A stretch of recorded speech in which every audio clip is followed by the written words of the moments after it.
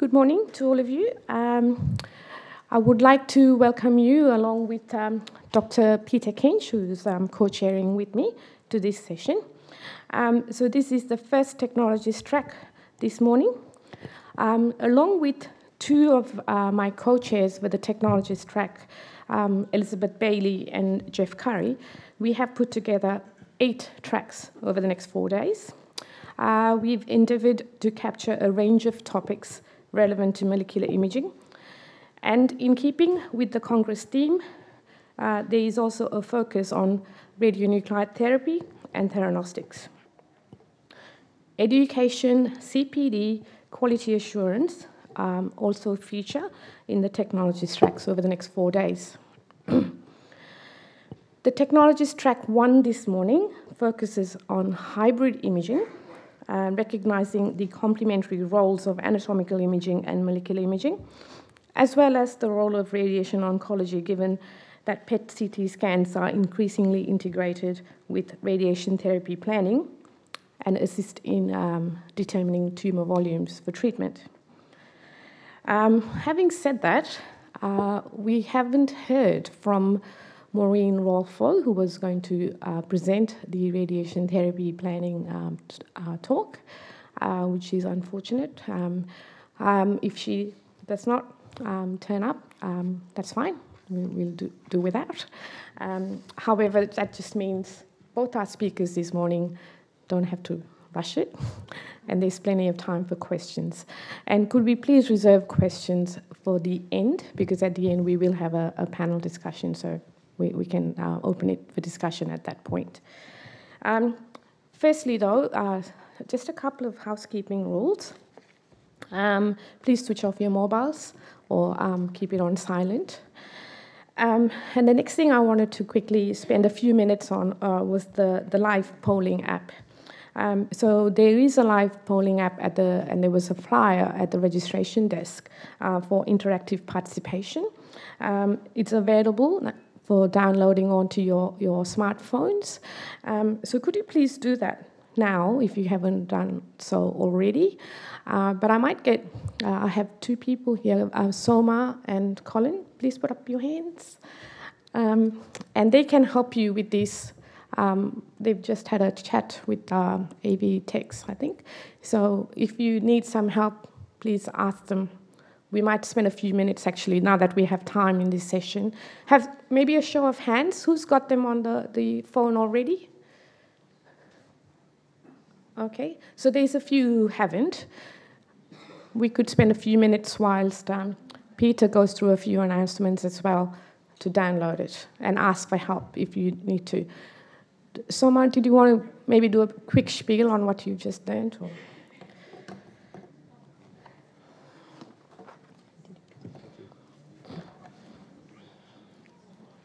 So I've got just a very few announcements to get started, and they relate to the app that we use at this particular conference. And just to remind you that you can download the app, and you search for in your app store the MCI Group Event portal. And once you get to that, you can enter in the name of the conference, which is WFNMB 18. And everyone has an individual access code that you should have been emailed to you, or might be on your badge, I'm not too sure. And once you enter that, then you'll have your personalised access to the app. To make sure that your information in the app is up to date, you'll see a little cog on the right-hand side, and there in that particular settings allows you to refresh the content. But I've been noticing that every time I turn it on, it seems to refresh itself. So maybe you don't need to do that. You'll see that there's a QR scanner code that's displayed on the screen. And within the app, there's a QR scanner button that you can press. And if you point it at that particular code, you might have to, I don't know if it's going to work from that distance. Feel free to get up and move closer if you need to. That will register that you actually attended this particular event. So you can get your CME points. Right. Did anyone need any help with the app or anything else before we start? Okay. Over to you, Peter. Thank you. So our first speaker today is David Binns from the Peter MacCallum Cancer Centre, and he's going to be talking to us today on PET-CT hybrid imaging in oncology, benefits for the cancer patient. Thank you, David. I'd just like to particularly thank the organisers of the committee for inviting me to speak today on this topic, which I feel very passionate about. What I'd like to thank them is having me follow on from a Nobel laureate talking about the Big Bang Theory and the future of the universe. So bring your expectations right down. So I'm going to talk on 4 areas. Look at the history, what we did pre-PET-CT, look at our current experience, what our current practice is, and also look a little bit into the future. So we installed our first scanner at Peter MacCallum back in 1996, and very soon afterwards we realised there was a need to try and coalesce the information from functional imaging onto a structural template. And this is one of our first examples using Adobe Photoshop in a patient with a large right upper lobe mass with peripheral collapse. The PET showing quite nice delineation around a tumour.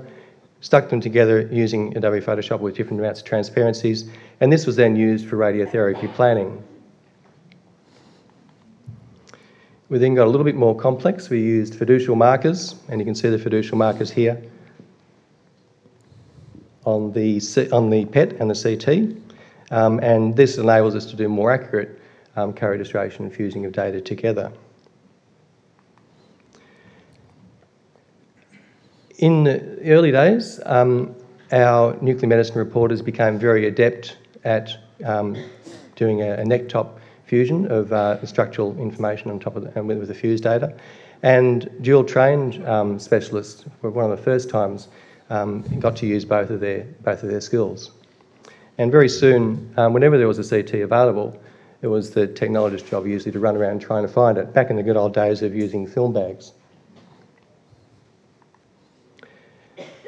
So with PET-CT, it was first seriously proposed back in the early 1990s. The first operational prototype was built in 1998, and the first commercial PET-CT scanner was introduced in 2001. In year 2000, there were lots of things happening around the world, and the Time Magazine Invention of the Year in 2000 for medical science was the PET-CT scanner. And this is quite remarkable. Before any proof of concept or before there was any evidence base that this particular modality or this combination of modalities was actually going to impact clinically. Once PET-CT did come along, there was very, very early adoption and rapid adoption of this modality. But there remained no evidence base that PET-CT was actually superior to PET. But anyone who used it knew that it was better. Sensitivity of FDG in oncology drove PET in the 1990s, but it was the specificity of FDG and CT in combination that drove PET-CT in the 2000s. So the addition of CT improved the specificity and therefore overall accuracy of FDG PET. By 2006, PET-only scanners were no longer available, and by 2008, there were over 2,500 PET-CTs operating around the world. I realise that most of you won't have seen the old-fashioned transmission attenuation source, the rod source in operation. The G scanners still use this rod source, which is rotating around here. This is actually a dummy source, it's not radioactive. And it would rotate around the patient, usually over a period of a couple of minutes, and then retracted back as it is now, back into the shielded receptacle. Very simple operation. This is pretty much the only moving part besides the scanning bed on the patient, on the scanner. All that changed with the introduction of the CT. This is with the covers off. I'm quite grateful that we don't scan our patients with the covers off. This is, you can see here, the detector and cathode assembly rotating around the patient. This one's rotating it around 1 revolution per second. This scanner is actually capable of 2 revolutions per second. I'm glad we're not trying to feed a patient through there at the moment with this going around. What could go wrong? So pre-PET-CT, transmission scans were done interleaved between the emission scans. there was quite a long amount of time required to do the transmission scan. PET-CT, when it was introduced, enabled us to do the transmission attenuation correction map from the CT data, which was acquired in seconds, whereas the transmission scans were measured in minutes.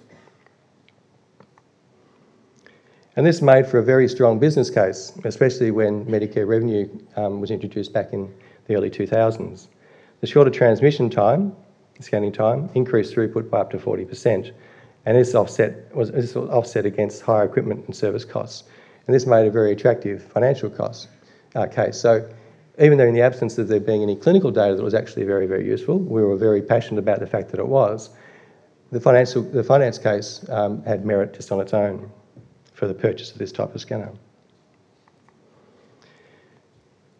So the impact of this technology, and even still in the absence of any clinical data that was actually there was efficacy for the modality, there was a rapid escalation or shift towards PET-CT scanners from straight PET scanners. And so the lighter bars here, this starts back in the second quarter of 2002.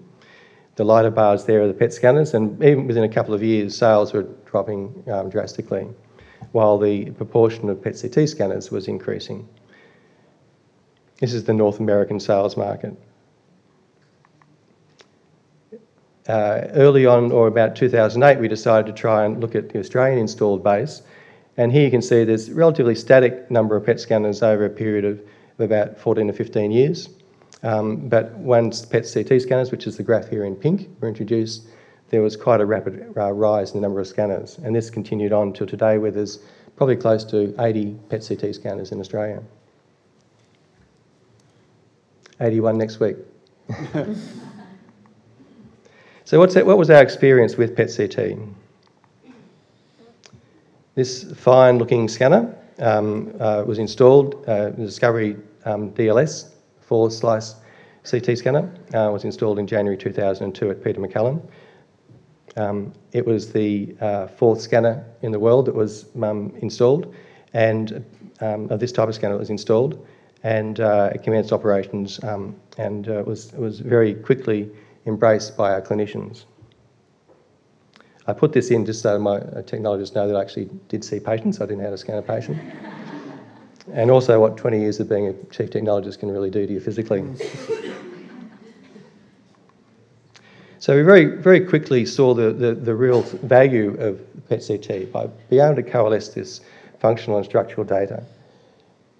Here you can see on a CT scan in the top left corner a very complex picture of a patient with a central primary tumour with peripheral collapse, and very difficult to see what is tumour with quite extensive invasion, or is it just a localised tumour. For obvious reasons, this really affects the management of this patient, clinical management. The PET scan shows very strongly whereabouts there is disease and where there isn't, but doesn't really give you any anatomical structures to really map what is actually being affected or not. So this is a non-small cell lung cancer for staging. This patient also had a equivocal 12mm mediastinal lymph node, which is negative on PET. So quite a game changer for this particular patient. Next patient is a patient with a superior sulcus mass and very heterogeneous tumour. This patient went for CT-guided biopsy, which were negative, and obviously with sampling the wrong part of the tumour, PET was able to actually direct sampling to an area which was metabolically active and gave it a definitive pathological confirmation of what the disease was. In this particular case, this is a patient, a male, who presented of adenocarcinoma of unknown primary. We were actually able to see a breast lesion and diagnosed primary breast cancer. And we also noticed a lesion in the anterior chest wall, which very difficult to differentiate between being an internal mammary node or head of clavicle. And we knew that there was disease there, but couldn't actually isolate it. And you can see on the fused image down on the bottom there a very accurate co-registration to the clavicle. It was about this time in the early 2000s that targeted therapies in oncology were really coming to the fore, And this is a GIST patient with a very, very large intrahepatic lesion and was being treated with Gleevec. And you can see that there is very, very rapid response within a matter of months, very little metabolically active tissue, no metabolically active tissue after a period of 4 or 5 weeks, and whereas the CT remained virtually unchanged. And this was sustained for several years in this patient. So very early interpretation or very early evidence that this disease was under control with this drug and that, that there was no need to change the course of action.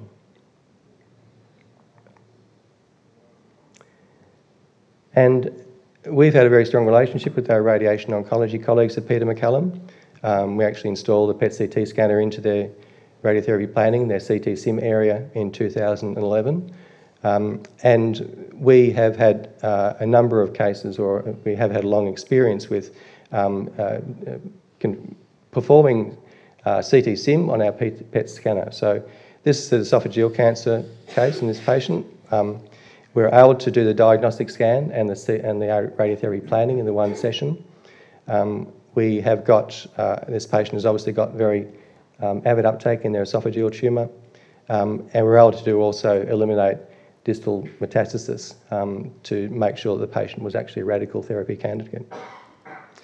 By being able to combine the CT and the PET in the same session, we're able to combine the two to accurately delineate, produce a GTV around the tumour, which is very, very accurate and usually a much smaller size than just by using CT alone. And from this data, the radiotherapy team can plan the treatment of this particular tumour.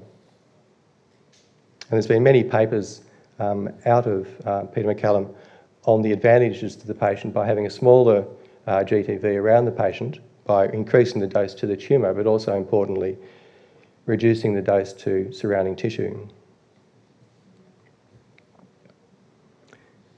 So it's not all beer and skittles. There are a number of disadvantages with having this form of co-registration, this form of scanner. Instrumentationally, there's near perfect registration. Our service engineers can guarantee down to sub-millimetre error in the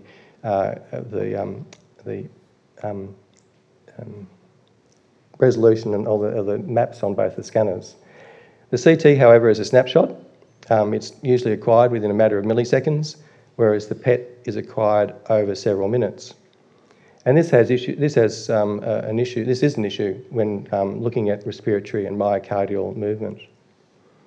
There's also a delay between CT and PET imaging from anywhere up between 5 minutes to 30 minutes, and this has effects on bladder filling, differences between the two phases, stomach filling, arm and head movement, particularly problematic in patients lying for a long period of time, and also small bowel peristalsis.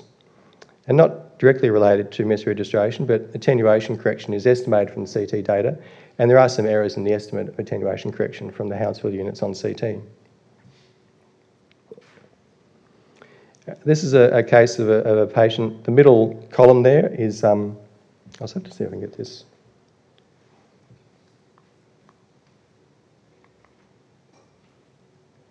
How do I get the laser working? Is that a Cine? Pardon? Do you have a Cine, is it? It was working before, yeah, I just don't know how to work it now. Can we get the lasers working on the remote? The red button? The little red button. There we go, sorry.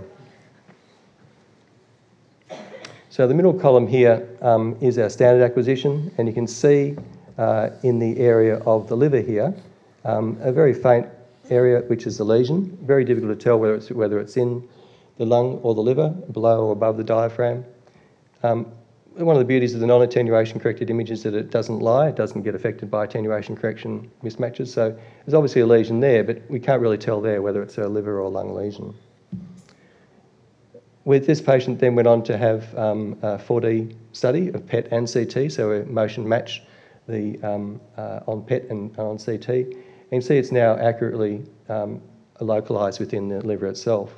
The problem with the attenuation correction on the static picture, the 3D picture, is that the wrong attenuation correction is applied to liver often, particularly in patients who have had lots of CTs. When they're doing their CT scan, the first thing they do is do maximum inspiration, which doesn't actually reflect the equilibrium or the mid-cycle type breathing that will be experienced most of the time on PET. So eventually there became a body of evidence around the effectiveness in PET.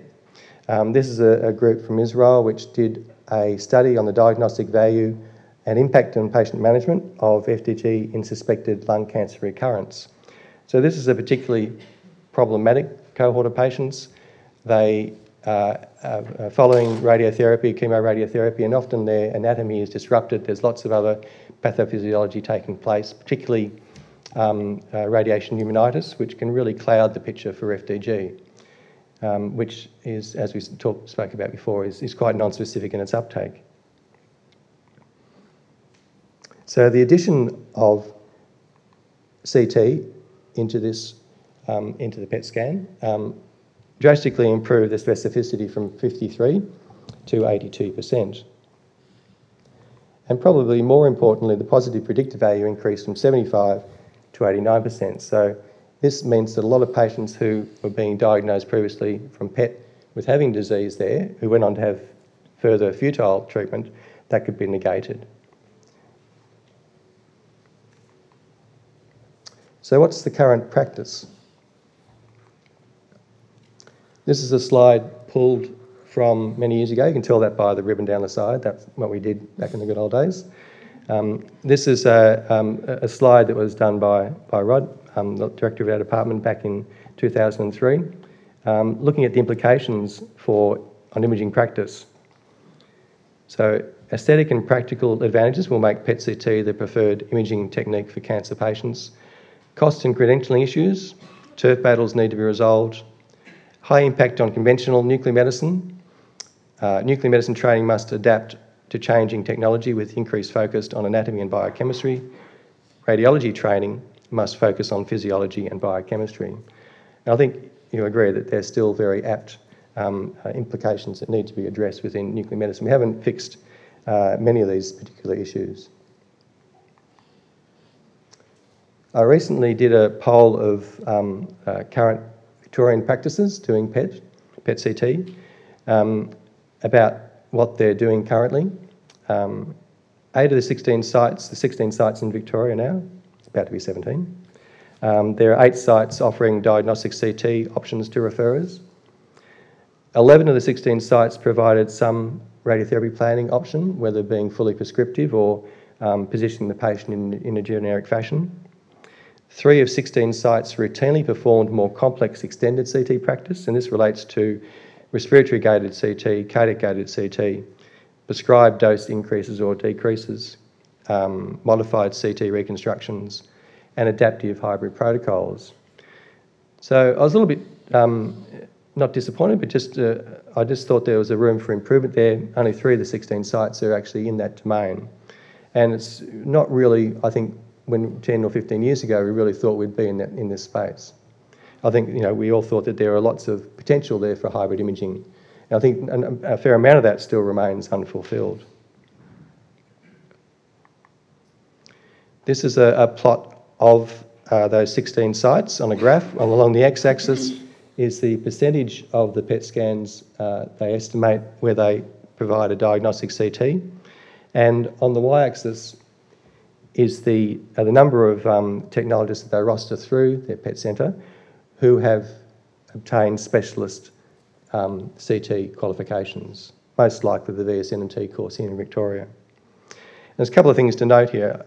I think gratefully a number of the sites that are doing diagnostic CTs have invested their technologists in doing that additional training, that additional qualification.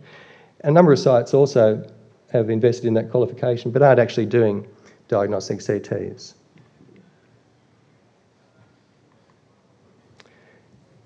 So what's the future? How can we actually improve the service we're providing to the patient? I think everyone's got a different definition of what hybrid imaging is all about. The simplest form is this contemporaneously acquired CT. So the co-acquired CT for attenuation, correction and anatomical localisation. And certainly this is what's had the biggest impact on the effectiveness of this particular modality. Some might also see an extension of practice is in that we're doing diagnostic CTs, being offered this to the referrer. And this pretty much is just replicating the radiology test. It produces a separate report. It's convenient for the patient, and you probably get some advantage in the reporting of the scan in the fact that the CT scan's been done in the same period as the PET scan. But there are other options that are available for developing hybrid protocols. We can use different reconstruction filters. Very rarely our nuclear medicine doctors at Peter MacCallum will actually ask us to do a different filter over the lungs or over bones to try and make improved results. We do occasionally do 4D CT. This is no longer a very difficult thing to do on scans. Both Siemens and GE have got very, very easy technologies to achieve this sort of gating. At one stage we were doing negative oral contrast. We give water in a number of our gastric cancer patients, but not more beyond that. Occasionally our doctors will look at a previous scan and say, can we just bump up the MAS to get a much better picture of lymph nodes in the upper abdomen. We occasionally might say that the diagnostic CT that the referring doctor's ordered next to the PET scan isn't required because of the PET results. And we also can change the diagnostic CT to make it into a more hybrid type protocol for the advantage of the patient. So if you wanted to change your hybrid imaging, you need to have a certain amount of governance around how you're going to do it. I think it's very, very important to actually always look back at what the primary aims of making these changes are. And it's patient safety and it's patient benefit. Some fairly fundamental reasons. How you go about achieving that is the hard part. You need to make sure you've got appropriately credentialed staff, qualified staff, both medical and technical. And I would propose that you need to have multidisciplinary involvement in the governance of this particular modality. And that should include nuclear medicine, radiology, but also as the mother stakeholder, which is the referrer. And these should have determination on protocols that are used. I think it's very important that the protocols used in the PET centre are equivalent to those that are used in the radiology department. You also need to have a standard of care framework around what your different tumour groups within the hospital, why they're referring patients for PET and CT scans. You need to ensure that standards and quality assurance are uniform across the whole of your imaging department. We qualify our CT scanners on our PET CT scanners with the state government, and there are other quality assurance audits that the College of Radiology performs, which I think we should be involved in as well. We need to make sure that staff are trained, technologists have been trained for in radiology, they need to also be trained for in nuclear medicine PET. And this group can also have a say around equipment selection. And the overall results of this are optimised protocols and improved clinical outcomes. I'd just like to draw your attention to a recent paper from Cancer Imaging. And to me, this epitomises what hybrid imaging should be about. The authors on this paper are from the radiology group at our hospital, from the nuclear medicine group, and also from our referring doctors. And it introduces the idea of a modified hybrid protocol. So it's not a diagnostic protocol, it's not a PET protocol. It's a protocol which has been introduced across both modalities.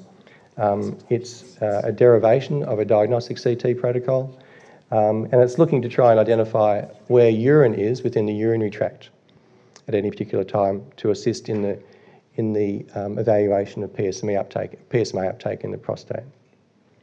So this was achieved through a group, a number of people coming together to try and make it work. So I think we all have different ideas about what hybrid imaging is, multiple modalities, and certainly it's a coming together of two different entities. And these guys are quite different. They both do different things. They've both been around for a long time, but they come together and produce magic. Some see hybrid imaging as a coalition. It's a couple of people that are quite different, very different, come from very different backgrounds, similar in age, but they're forced together on their own. They're not actually of any value to their party, but together they form a government. But there's some underlying tension. And this is probably what the way I'd like to think about hybrid imaging is as a partnership. So these guys are very different, but they both ride a horse. One got a bit more bling than the other. And they're both fighting a war against the baddie. And I think this unites these two people together. And I think that's what we're trying to do. Our foe is obviously cancer. And just in closing, I'd like to thank the team from our molecular imaging department at Peter MacCallum, and thank you very much.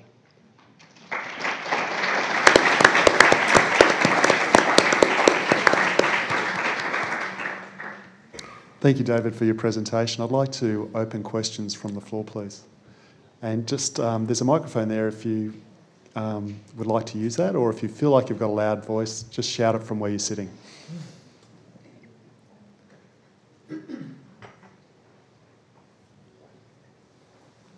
Okay, so while you're thinking about questions, I've got one for you, David. So when you talked about the financial model of introducing PET-CT initially, was the staffing, like technologist staff levels, considered in that financial model? I imagine you would have needed to have more staff to perform additional scans. I think the increased throughput, the increased number of scans we did in the day, certainly impacted on our PET-CT, on the service and the staffing with technologists. We replaced one camera with our first PET-CT camera. And I think, as lots of technologists know, but not a lot of nuclear medicine physicians or a lot of hospital administrators know, the technologist is involved in everything around the patient, getting the patient on off the scanner, and it doesn't really matter how fast that scan takes place.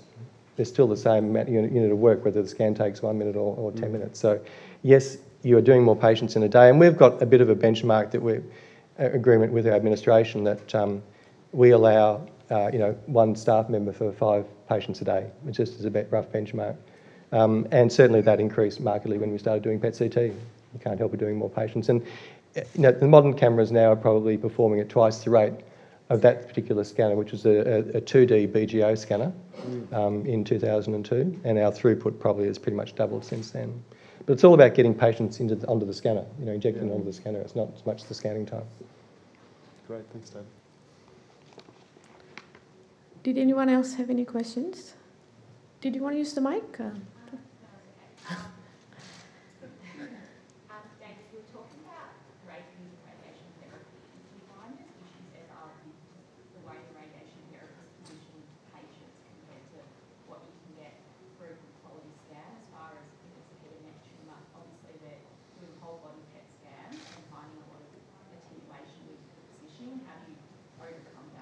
There's certainly a lot of compromise done. I think at one stage with our head and neck patients, obviously the value of the PET scan comes from doing the whole body work. That's where you get the major impact on what sort of treatment and what sort of staging the patient's going to have. So we were very much focused on doing that well as over the primary site. But obviously our head and neck radiotherapy staff were trying to make sure that they got a very clear picture over the head and neck.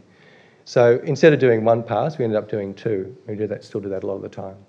And it does come to the fore very often, but I think the important thing is to have a way, and it comes around to the governance of that, in that you both agree to do a little bit of compromise or come to a decision that's going to benefit the patient. It always comes back to that. So we quite often in radiotherapy planning, the staff quite often will change the position of the patient to accommodate the requirements of radiotherapy planning. Some of their positioning apparatus is very, very onerous on the patient, and we find that by the time they finish a long PET scan, that they are very, very at the end of their tether. And that's probably one of the other things that we find is just, when you've got your head right back in a mask and you can barely breathe, to do that for 10 minutes or so while you're doing a planning study is not so bad, but when you're doing it for half an hour, it becomes problematic.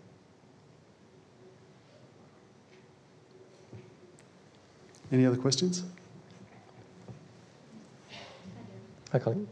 We've been asked to do 4D diagnostic liver CTs. When you say you're doing them in your hybrid PET, are you doing a PET scan and then going back and doing 4D diagnostic CT, or are you doing it as part of the whole scan? Both. So there were a number of trials we did with radiotherapy planning where we would do it prospectively, and a lot of our planning, radiotherapy planning is now done with respiratory gating, and we needed to incorporate PET on top of that. So in that area, we do it fairly routinely, but there are a large number or a significant proportion of our patients where our nuclear medicine physicians will request it. I don't think we've done too many prospective scans with 4D. It tends to be an additional scan subsequent to the scan to clarify the findings. Yeah, I imagine you would have to, just because, as you said, it's such a long time for the patient. I just don't see how it would work. Yeah. I think the modern scanners are very, very efficient and sensitive. So I know when we did early work with 4D PET, we found that we just didn't get enough counts in each of the buckets. Whereas now that's not so much of a problem, especially with I think the increased sensitivity of the scanners.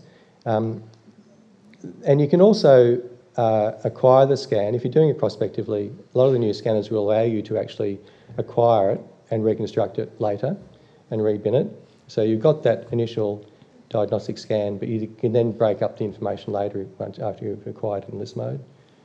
But yes, it can add a lot, but that's like any extra view in nuclear medicine and PET. It's always a bit of, raise the eyebrows and say, do we really need it? But yes, I don't think it's actually quite as bad as it was several years ago. It's actually quite a lot easier.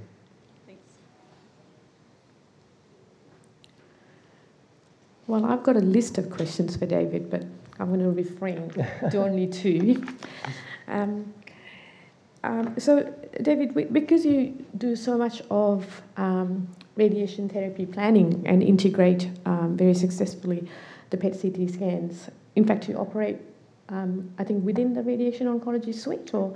In our old hospital we did, but they've moved over to one that's located within the PET centre now. Right.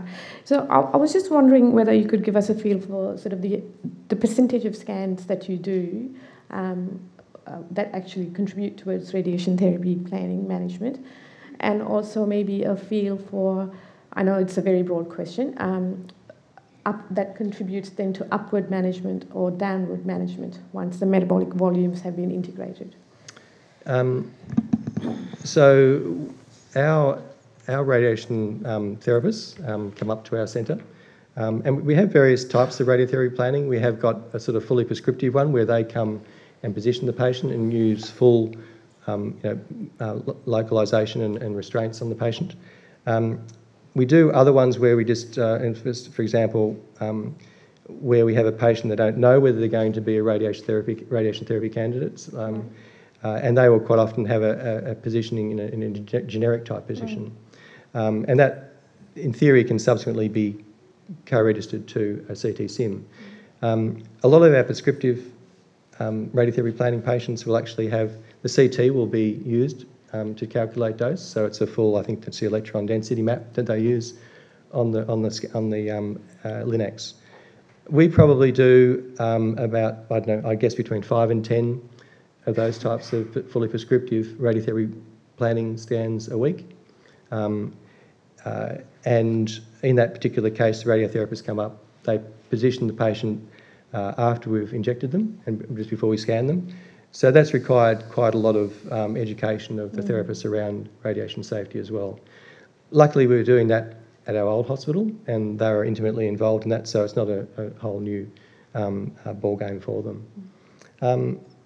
The advantages, and there's been a number of studies that performed around the world looking at the impact of the PET data on the GTV, the treatment volume. So it is certainly, it has a major impact on it, an improvement. And I think most radiation oncologists would like to use the PET data to try and conform the region as small as possible. And you know, I can't state what the values are in the improvement off the top of my head, but our radiation oncologists are very keen in the lung and the head and neck domain to use radiotherapy planning using PET. Thank you. Any other questions for David? Well, that was a wonderful presentation. Thank you, David.